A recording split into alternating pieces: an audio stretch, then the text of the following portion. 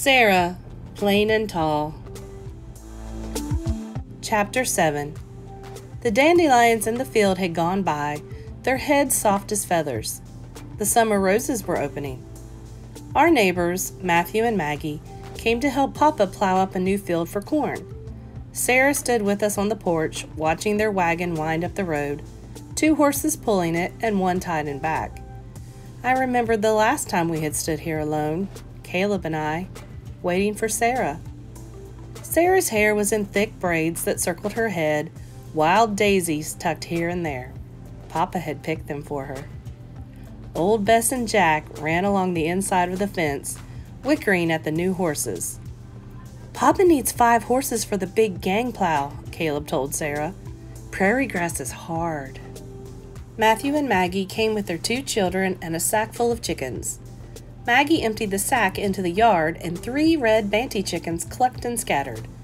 "They are for you," she told Sarah. "For eating." Sarah loved the chickens. She clucked back to them and fed them grain. They followed her, shuffling and scratching primly in the dirt. I knew they would not be for eating. The children were young and named Rose and Violet after flowers. They hooted and laughed and chased the chickens, who flew up to the porch roof. Then the dogs, who crept quietly under the porch. Seal had long ago fled to the barn to sleep in cool hay. Sarah and Maggie helped hitch the horses to the plow. Then they set up a big table in the shade of the barn, covering it with a quilt and a kettle of flowers in the middle. They sat on the porch while Caleb and Matthew and Papa began their morning of plowing. I mixed biscuit dough just inside the door, watching. "You are lonely, yes?" asked Maggie in her soft voice. Sarah's eyes filled with tears. Slowly I stirred the dough. Maggie reached over and took Sarah's hand. "I miss the hills of Tennessee sometimes," she said. "Do not miss the hills, Maggie," I thought. "I miss the sea," said Sarah. "Do not miss the hills. Do not miss the sea." I stirred and stirred the dough. "I miss my brother William," said Sarah. "But he is married. The house is hers now, not mine any longer. There are 3 old aunts who all squawk together like crows at dawn. I miss them too." "There are always things to miss," said Maggie, "no matter where you are." I looked out and saw Papa and Matthew and Caleb working. Rose and Violet ran in the fields. I felt something brush my legs and looked down at Nick, wagging his tail. "I would miss you, Nick," I whispered. "I would." I knelt down and scratched his ears. "I miss Mama." "I nearly forgot," said Maggie on the porch. "I have something more for you." I carried the bowl outside and watched Maggie lift a low wooden box out of the wagon. "Plants," she said to Sarah. "For your garden." "My garden?" Sarah bent down to touch the plants. "Zinnias and marigolds and wild feverfew," said Maggie. "You must have a garden, wherever you are." Sarah smiled. "I had a garden in Maine, with dahlias and columbine, and nasturtiums, the color of the sun when it sets. I don't know if nasturtiums would grow here." "Try," said Maggie. "You must have a garden." We planted the flowers by the porch, turning over the soil and patting it around them and watering. Lottie and Nick came to sniff, and the chickens walked in the dirt, leaving prints. In the fields, the horses pulled the plow up and down under the hot summer sun. Maggie wiped her face, leaving a streak of dirt. "Soon you can drive your wagon over to my house, and I will give you more. I have Tansy." Sarah frowned. "I have never driven a wagon." "I can teach you," said Maggie, "and so can Anna and Caleb, and Jacob." Sarah turned to me. "Can you?" she asked. "Can you drive a wagon?" I nodded. "And Caleb?" "Yes." "In Maine," said Sarah, "I would walk to town." "Here it is different," said Maggie. "Here you will drive." Way off in the sky, clouds gathered. Matthew and Papa and Caleb came in from the fields, their work done. We all ate in the shade. "We are glad you are here," said Matthew to Sarah. A new friend. Maggie misses her friends sometimes. Sarah nodded. There is always something to miss, no matter where you are, she said, smiling at Maggie. Rose and Violet fell asleep in the grass, their bellies full of meat and greens and biscuits, and when it was time to go, Papa and Matthew lifted them into the wagon to sleep on blankets. Sarah walked slowly behind the wagon for a long time, waving, watching it disappear. Caleb and I ran to bring her back, the chickens running wildly behind us. What shall we name them? Asked Sarah, laughing as the chickens followed us into the house. I smiled. I was right. The chickens would not be for eating. And then Papa came, just before the rain, bringing Sarah the first roses of summer. Chapter 8. The rain came and passed, but strange clouds hung in the northwest, low and black and green, and the air grew still. In the morning, Sarah dressed in a pair of overalls and went to the barn to have an argument with Papa. She took apples for Old Bess and Jack. Women don't wear overalls, said Caleb, running along behind her like one of Sarah's chickens. This woman does, said Sarah crisply. Papa stood by the fence. I want to learn how to ride a horse, Sarah told him. And then I want to learn how to drive the wagon. By myself. Jack leaned over and nipped at Sarah's overalls. She fed him an apple. Caleb and I stood behind Sarah. I can ride a horse, I know, said Sarah. I rode one once when I was 12. I will ride Jack. Jack was Sarah's favorite. Papa shook his head. Not Jack, he said. Jack is sly. I am sly too, said Sarah stubbornly. Papa smiled. He said, nodding. But not Jack. Yes, Jack! Sarah's voice was very loud. I can teach you how to drive a wagon. I have already taught you how to plow. And then I can go to town, by myself. Say no, Papa, Kayla whispered beside me. That's a fair thing, Sarah, said Papa. We'll practice. A soft rumble of thunder sounded. Papa looked up at the clouds. Today? Can we begin today? Asked Sarah. Tomorrow is best, said Papa, looking worried. I have to fix the house roof. A portion of it is loose, and there's a storm coming. We, said Sarah. What? Papa turned. We will fix the roof, said Sarah.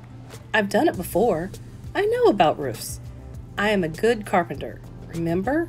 I told you. There was thunder again, and Papa went to get the ladder. Are you fast? He asked Sarah. I am fast and I am good, said Sarah, and they climbed the ladder to the roof. Sarah with wisps of hair around her face, her mouth full of nails, overalls like Papa's. Overalls that were Papa's. Caleb and I went inside to close the windows. We could hear the steady sound of hammers pounding the roof overhead. Why does she want to go to town by herself? Asked Caleb. To leave us? I shook my head, weary with Caleb's questions.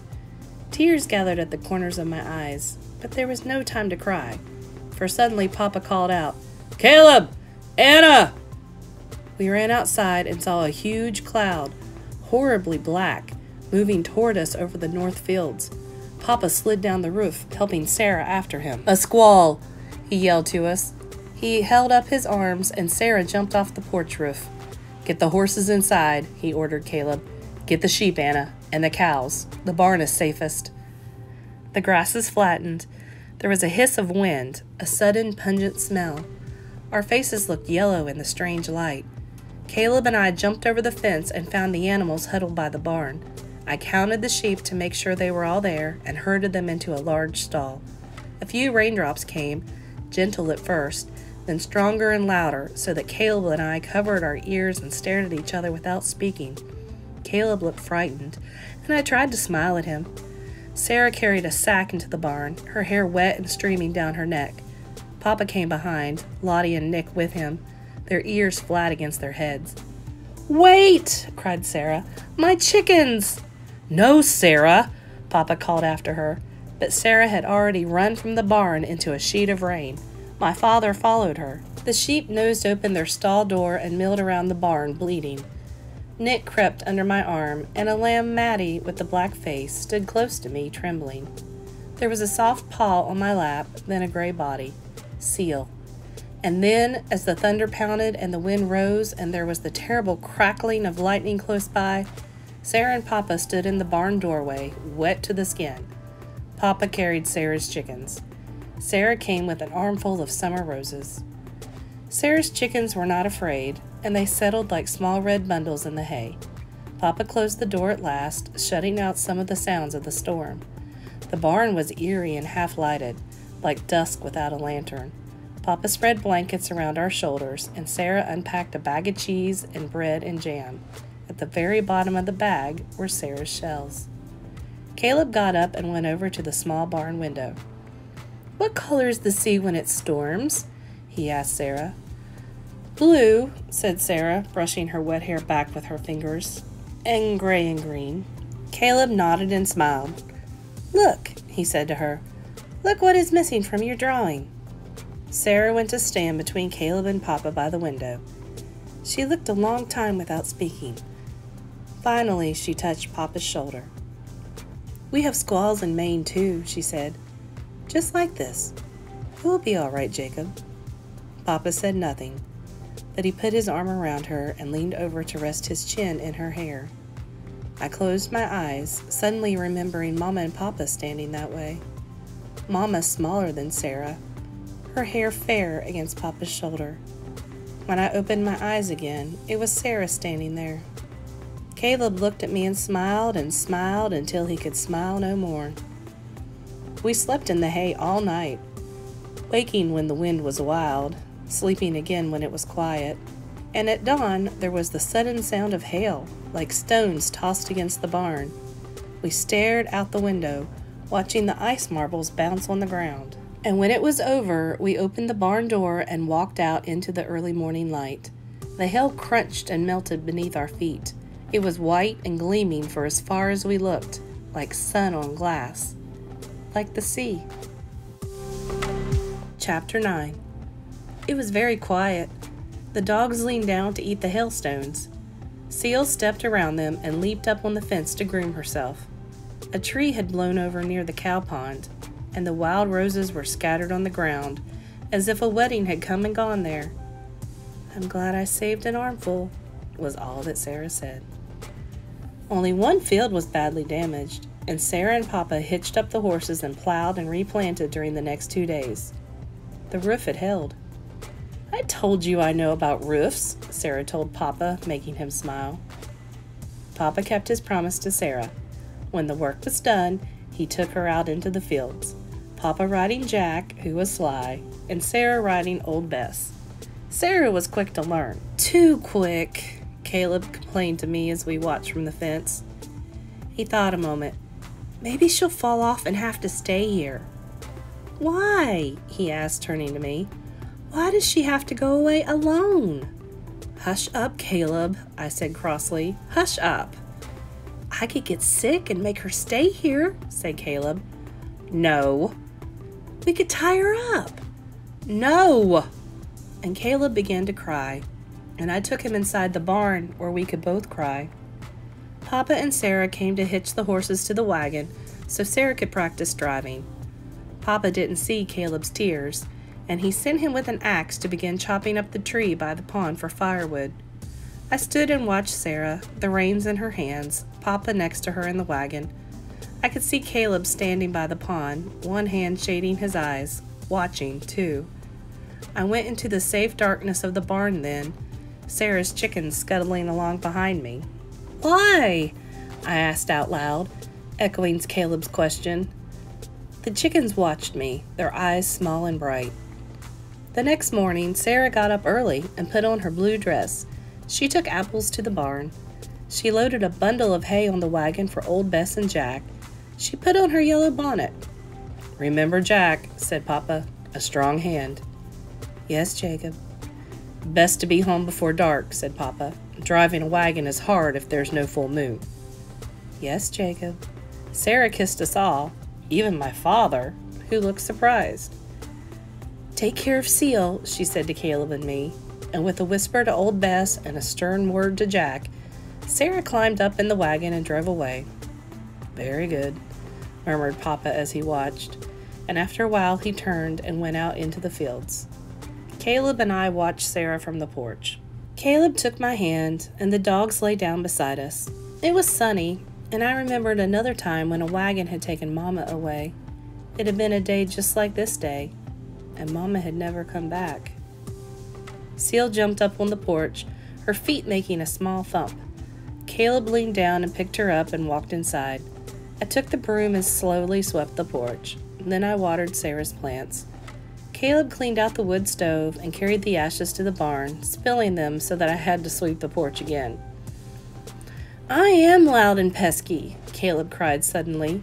"She said so, and she has gone to buy a train ticket to go away." "No, Caleb. She would tell us." "The house is too small," said Caleb. "That's what it is." "The house is not too small," I said. I looked at Sarah's drawing of the fields pinned up on the wall next to the window. "What is missing?" I asked Caleb. "You said you knew what was missing." "Colors," said Caleb wearily. "The colors of the sea." Outside, clouds moved into the sky and went away again. We took lunch to Papa, cheese and bread and lemonade. Caleb nudged me. "Ask him. Ask Papa." "What has Sarah gone to do?" I asked. "I don't know," said Papa. He squinted at me. Then he sighed and put one hand on Caleb's head, one on mine. "Sarah is Sarah. She does things her way, you know." "I know," said Caleb very softly. Papa picked up his shovel and put on his hat. "Ask if she's coming back," whispered Caleb. "Of course she's coming back," I said. "Seal is here." But I would not ask the question. I was afraid to hear the answer. We fed the sheep, and I set the table for dinner. 4 plates. The sun dropped low over the west fields. Lottie and Nick stood at the door, wagging their tails, asking for supper. Papa came to light the stove, and then it was dusk. Soon it would be dark. Caleb sat on the porch steps, turning his moon snail shell over and over in his hand. Seal brushed back and forth against him. Suddenly Lottie began to bark, and Nick jumped off the porch and ran down the road. "Dust!" cried Caleb. He climbed the porch and stood on the roof. "Dust! And a yellow bonnet!" Slowly the wagon came around the windmill, and the barn, and the windbreak, and into the yard, the dogs jumping happily beside it. "Hush, dogs!" said Sarah, and Nick leaped up onto the wagon to sit by Sarah. Papa took the reins, and Sarah climbed down from the wagon. Caleb burst into tears. "Seal was very worried," he cried. Sarah put her arms around him, and he wailed into her dress. "And the house is too small, we thought, and I am loud and pesky." Sarah looked at Papa and me over Caleb's head. "We thought you might be thinking of leaving us," I told her, "because you miss the sea." Sarah smiled. "No," she said, "I will always miss my old home, but the truth of it is, I would miss you more." Papa smiled at Sarah, then he bent quickly to unhitch the horses from the wagon. He led them to the barn for water. Sarah handed me a package. "For Anna," she said, "and Caleb. For all of us." The package was small, wrapped in brown paper, with a rubber band around it. Very carefully I unwrapped it, Caleb peering closely. Inside were 3 colored pencils. "Blue," said Caleb slowly, "and gray, and green." Sarah nodded. Suddenly Caleb grinned. "Papa," he called. "Papa, come quickly. Sarah has brought the sea." We eat our night meal by candlelight, the 4 of us. Sarah has brought candles from town, and nasturtium seeds for her garden, and a book of songs to teach us. It is late, and Caleb is nearly sleeping by his plate, and Sarah is smiling at my father. Soon there will be a wedding. Papa says that when the preacher asks if he will have Sarah for his wife, he will answer, "Oh yeah." Autumn will come, then winter, cold with a wind that blows like the wind off the sea in Maine. There will be nests of curls to look for, and dried flowers all winter long. When there are storms, Papa will stretch a rope from the door to the barn so we will not be lost when we feed the sheep and the cows and Jack and old Bess. And Sarah's chickens, if they aren't living in the house. There will be Sarah's sea, blue and gray and green, hanging on the wall. And songs, old ones and new, and Seal with yellow eyes. And there will be Sarah, playing and tall.